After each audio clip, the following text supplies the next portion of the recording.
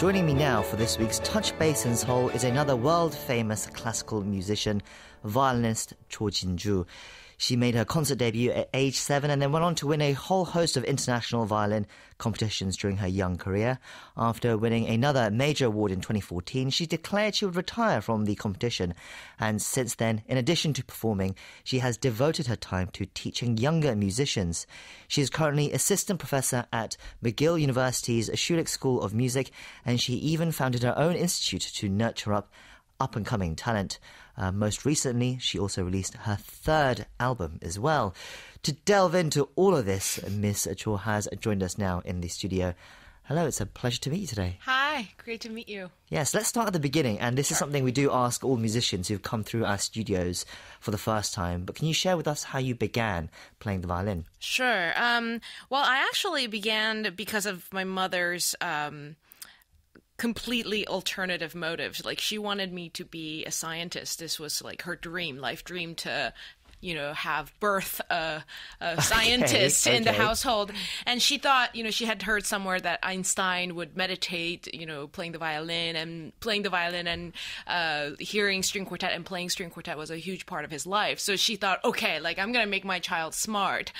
Let's make her play the violin. Turns out I'm much better at violin than science. So that's how it all began. So it didn't start as I'm gonna give this child a violin and then see her thrive. It was completely by chance, actually. Yeah. So it was a happy accident. I guess so. Yeah. And then you picked it up very quickly. You improved very quickly, didn't you? Yeah. It was one of those things that became very clear very fast. I did not have that kind of talent or excellence in science class that the little kiddie science class that she enrolled me at. But with violin, it was just so much quicker than other kids that it was obvious. And it was almost like the violin chose me rather than me choosing the violin. Yeah.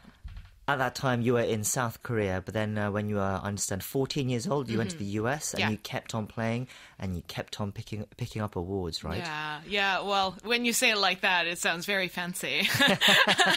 I went to the Cleveland Institute of Music in Ohio because I discovered a teacher that I instantly fell in love with in Aspen Music Festival. And his name was Paul Cantor, and I had the extreme honor of studying with him for many years. But it's part of the learning to do competitions and hopefully win. So I've also lost a lot, so it makes up for all the wins, yeah. But as you said, you did pick up quite a few wins as well. But then, as I mentioned in the introduction, in 2014, after winning the International Violin Competition of Indianapolis, you parted ways with the competition life. Right. How did you come to that decision, and what was that like?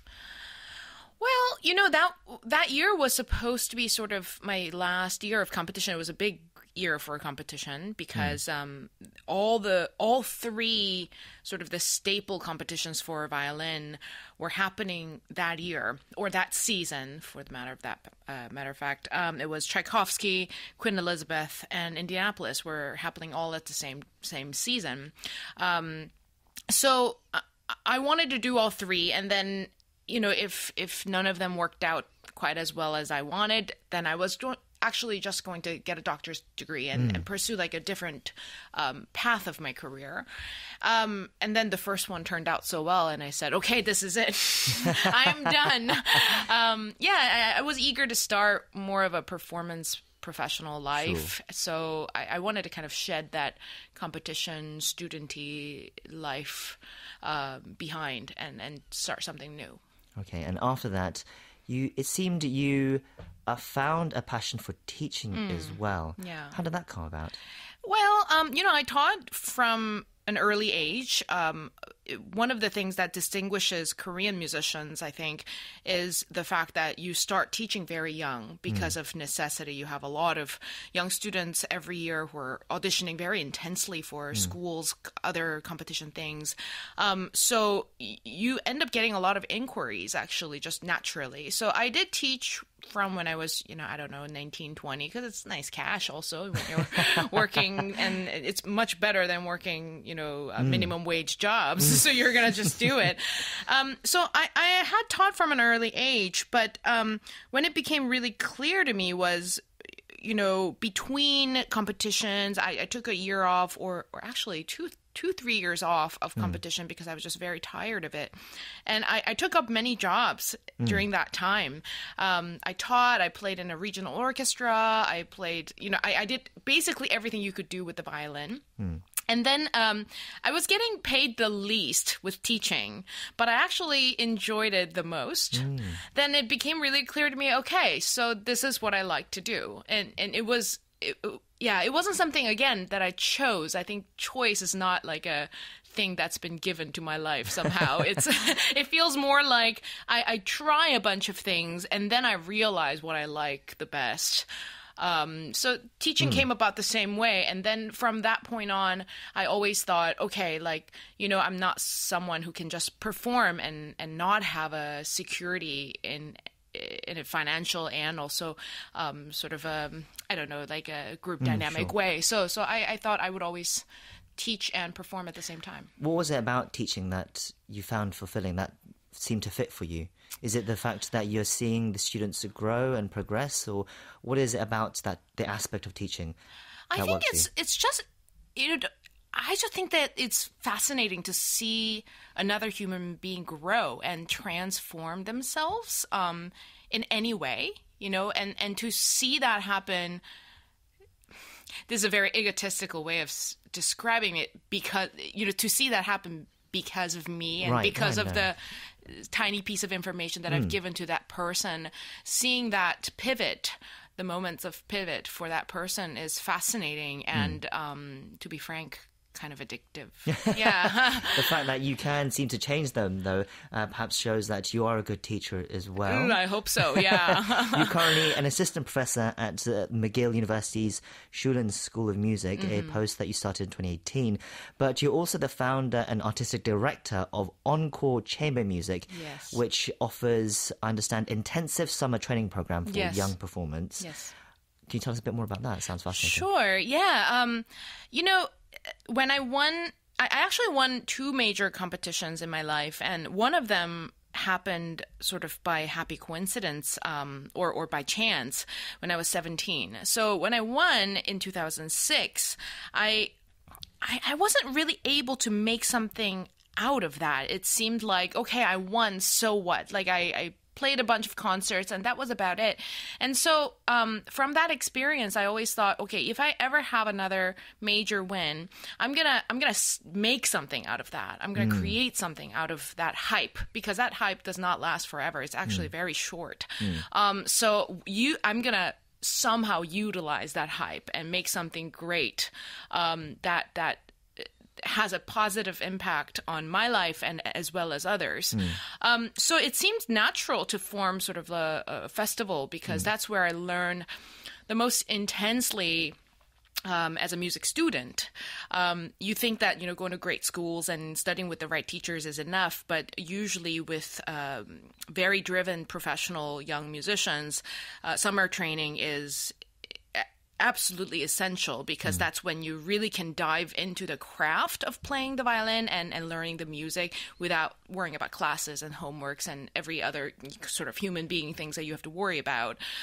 So summer becomes this very immersive time where you only think about music. And there's also sort of this dreamy days about summer, which provides this magical air. So I wanted to create a summer festival, and that's what I did when I won. And that was in 2015, right? You were just 27 years old then, around that time? Yeah, I was quite young and fearless, completely fearless. I don't know how I did it, honestly. Looking back, it seems surreal to think back. I think it was only possible because I didn't know how hard it would be. And that has continued to grow and get more members each year. Yes. Let's talk more recently now. You've become involved in making content for YouTube as well, right? I've seen some of the videos. It's about your teaching and answering questions that anyone has about the life of what it means to be a violinist. Right. And what made you want to start that sort of content? I guess boredom, like, during COVID times, like, what am I going to do if I'm not going to do something fun?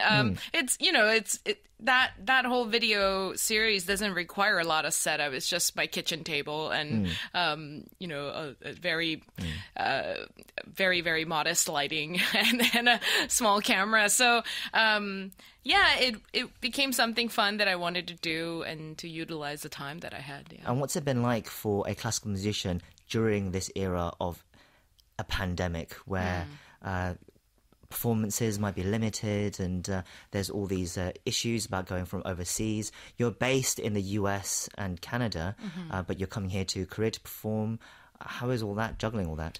Well, traveling is quite difficult, and it certainly isn't the same, and I trust that it's never going to be the same. I'm sure a lot of things will be replaced and a lot of changes will happen even from this point on, even beyond vaccine years. But, honestly, I've also found some joy in solidarity that I was able to have and have come to realize that that moment alone and sort of that intimacy that you have with yourself is absolutely essential in an artist. And I think that was a quality that I had forgotten about for many years, just because I've been so busy since the win in 2014. I've been just kind of going completely nonstop for the past 6 years.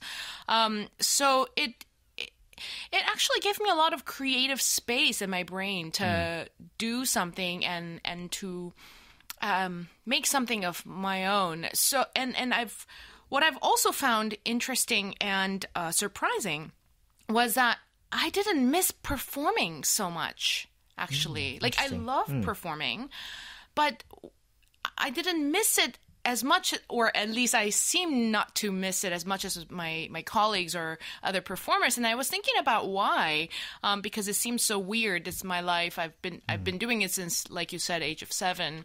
Why didn't I miss it so much? And I realize it's because it's music that I fell in love with, not necessarily like the component of receiving attention and kind of presentation part of the music is just something that I have to do and something that I must do to share the music.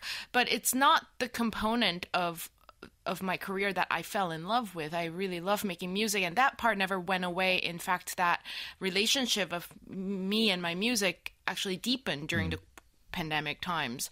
And that must have given you room to make your new album that we, of course, have to talk about. La Capricieuse. Am I getting that right? La Capricieuse, I think, okay, yes. And it came out last week, November 6th. Can you introduce our listeners to it? Sure. I guess you could call it the COVID recording. It was really recorded at the heart of COVID, the peak of COVID in June.